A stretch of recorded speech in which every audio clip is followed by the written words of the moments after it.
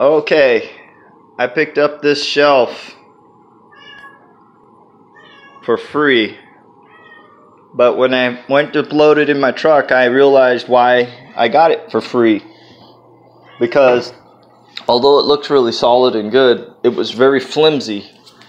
Like it wanted to rack over to the side, either side. If you leaned it a little bit on a slope or you went to tilt it on its side, this thing would just slant over, and it could break off all these very weak connections on the shelves.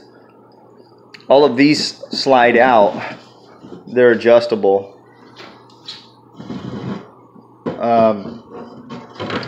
But this center shelf is secured with some screws, and then the tops and bottoms.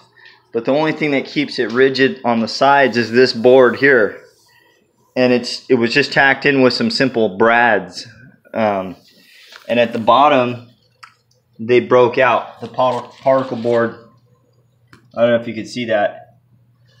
It chipped out, and this backboard slid down, and it wasn't supporting it wasn't adding any rigidity to it. So the way I fixed it, I took an old piece of wood strip that I had made out of pine.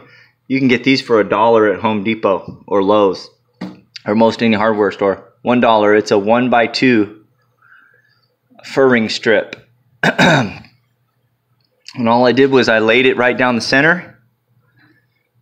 I drilled pilot holes about 2 inches in, and I put a 1 5/8 inch decking screw in like every 10 inches.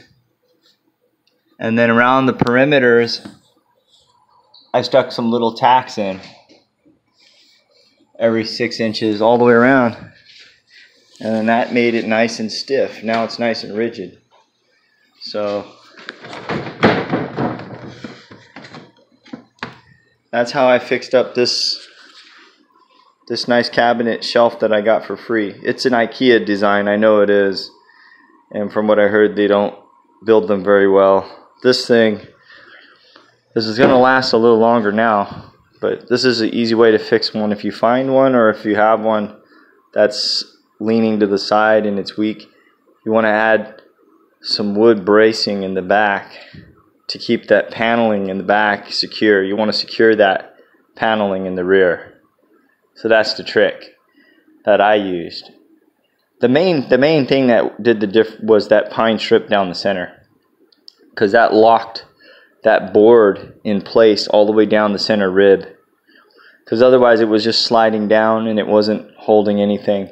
When it's pushed all the way up into the top plate, it stiffens it up.